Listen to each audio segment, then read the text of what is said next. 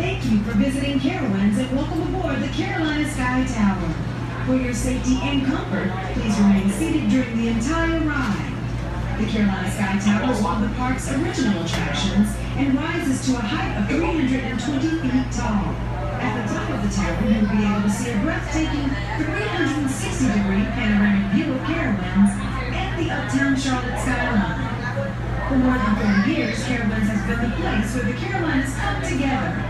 The park opened to the public on March 31st, 1973 at a cost of $70 million. This was following an extensive 4-year planning period spearheaded by Charlotte businessman Earl Patterson Hall. E. Pat Hall was inspired by a 1956 trip to Disneyland and his dreams of bringing the states of North and South Carolina closer together. The name Carowinds was derived from the park's original theme of the history and culture of the Carolinas and its blending of the words Carolina and winds in reference to the winds that blow across the two states.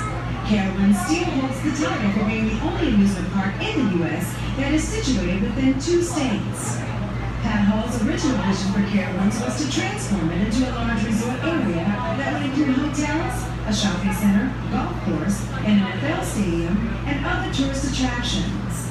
However, as was true for other theme parks across the country during this time, attendance at Carowinds was severely impacted by the 1973 oil crisis. And as a result, the plans for the resort attractions were abandoned. Pat Hall and other stockholders of the Carowinds Corporation continued to operate the theme park through 1974, though sagging attendance and mounting debt forced them to sell the company to Taft Broadcasting in early 1975. Through several acquisitions over the years, Carowinds eventually became part of the Paramount Parks family, which was owned by Viacom and for nearly 13 years was referred to as Paramount's Carowinds.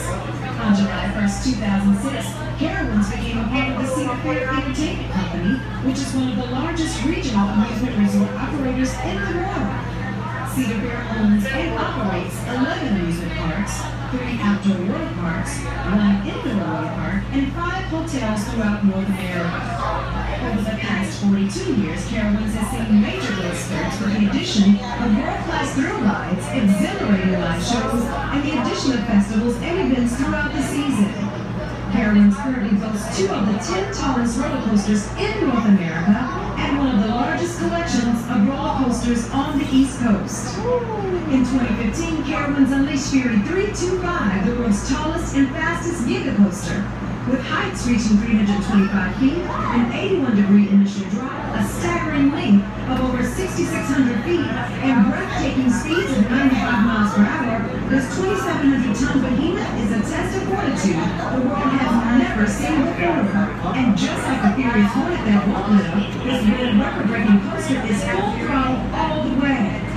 Thank you for riding the Carowinds Skytower and letting us share a bit of history with you. We hope you enjoy your day here at Carowinds and look forward to seeing you again soon. I was just thinking I wanted to ride that today too. So you can see your stuff. How was the ride?